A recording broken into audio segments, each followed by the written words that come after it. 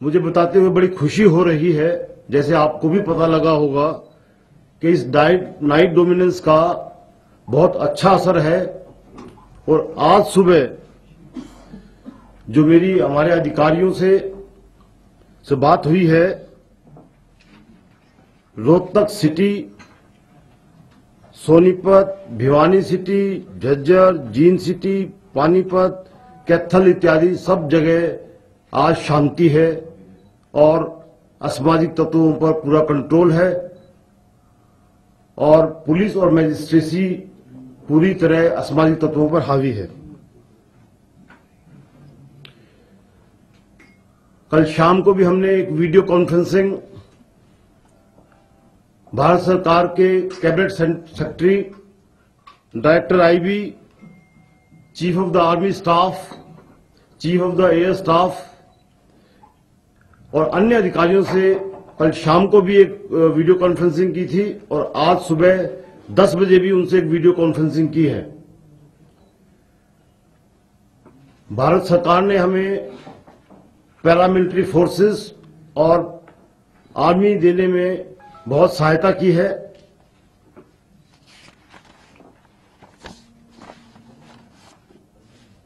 भारत सरकार ने अब तक हमें टोटल 49 कंपनी पैरामिलिट्री फोर्सेस की दी हैं, 49, और 39 हमारे पास हरियाणा में पहुंच गई हैं और जिसमें 24 डिप्लॉय हो चुकी हैं।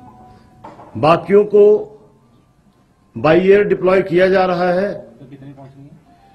39 कंपनियां हमारे पास पहुंच चुकी हैं, 39 और 24 उसमें डिप्लॉय हो चुकी हैं। बाकियों को बाई एयर डिप्लॉय किया जा रहा है। इसी प्रकार आर्मी के 69 कॉलम्स हमारे पास पहुंच चुके हैं और उनको भी डिप्लॉय कर दिया गया है। सारे? हाँ, हमने कल शाम को एक अपनी प्लान ऑफ एक्शन, हमें क्या करना है, किस तरह करना है, सारे डिस्ट्रिक्ट वाइज हमने अपना एक फॉर्मुलेट कर लिया है और उस प्लान को हम इंप्लीमेंट कर रहे हैं और जिसके अच्छे रिजल्ट आज हमारे को सुबह मिले हैं। नाइट डोमिनेंस इसी का एक प्लान का एक हिस्सा था।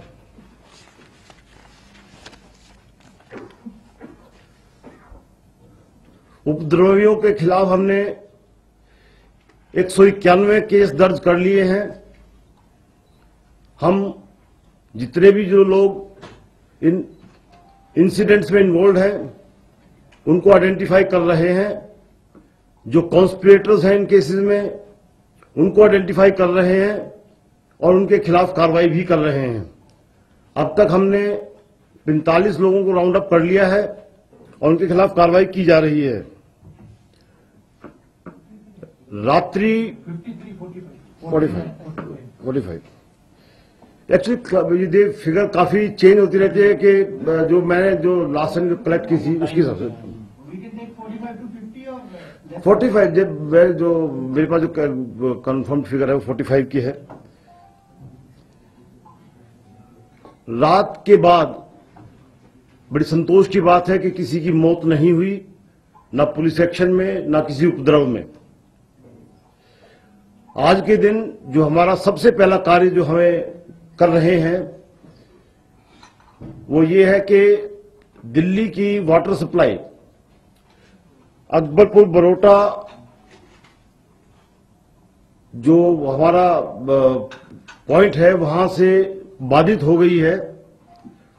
हमारी पैरामिलिट्री फोर्सेस और टेक्निकल टीम इरिगेशन डिपार्टमेंट की वहां पहुंच गई है और हमारा प्रयास है कि जल्दी से जल्दी दिल्ली की जो वाटर सप्लाई में जो कमी आई है उसको जल्दी से जल्दी रिस्टोर करें ताकि दिल्ली वासियों को किसी प्रकार